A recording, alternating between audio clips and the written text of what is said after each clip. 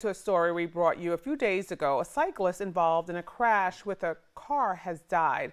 The incident took place on Monday, November 7th at the 200 block of Floral Avenue in Ithaca.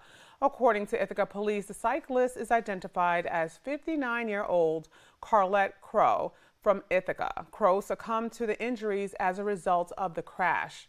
The IPD crash construction team is leading the investigation into this incident. And at this time, the driver has not been arrested or issued any tickets. Anyone with information is asked to contact IPD at 607-272-3245.